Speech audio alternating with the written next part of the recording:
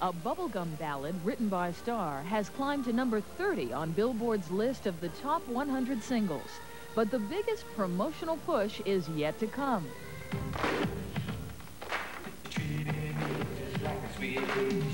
Meet Rick West of Fall River. Star was struck by this shy 16-year-old whose resemblance to the early Elvis is no accident. I met him in a hallway in Nashville, New Hampshire. I was at a talent show and he passed by me. Passed by you? He passed by me. But you passed by a lot of people. That's true. But he had a chemistry that hit me inside of me. Oh, I can't see myself as that Star. Just he had a look to me, number one, that I thought would be a killer for the girls. I said, how would you like to be a singer? I said, can you sing? He said, well, not really. I said, can you play guitar? Not really. I say, you ever been on stage before? You know, modeling, but not performing. I say, perfect. What's so perfect about a kid who can't sing or dance? It gives Maurice a chance to make his mark, to put his troops through basic training and claim credit when they earn their stripes. You have a new name for yourself? A new nickname, but actually it's a name. It's the General.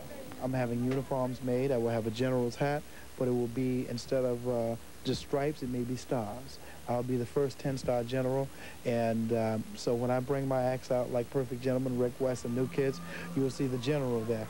This is Maurice Star's revenge on the record industry. All these people who basically said, Maurice Star, you had your shot, you're over.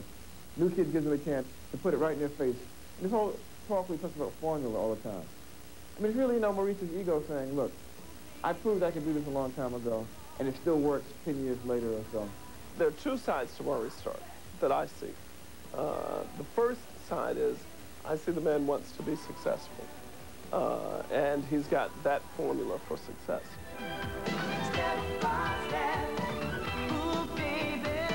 I think he's a caring, hard-working, wonderful person. And I think the luckiest day in his life is when new kids walk into it. And the same goes for them. It's changed my life, forever. He brought what was inside of me out. And, I'm forever grateful to him for that. I think there's a more music-oriented Maurice.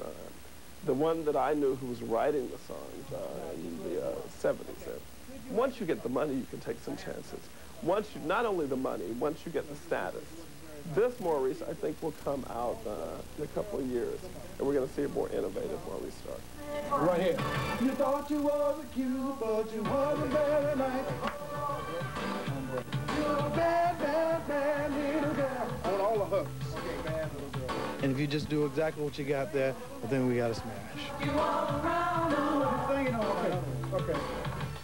Of course, we've read all kinds of reports about how the popularity of the New Kids on the Block is supposedly fading now with all the controversy about brawls and things like that. But you wouldn't know it from the 3 sold-out concerts at the Worcester Centrum this week. On some level, any publicity helps. They certainly, one way or another, they're still in the newspaper a lot and getting a lot of play. I'm sure Maurice Star will make sure they get a lot more mileage before they're done. I'm sure he would prefer it's a little more favorable to some of the things that have been happening. Probably so. Well, coming up here on Our Times, a return to Spring Lake Ranch. Now,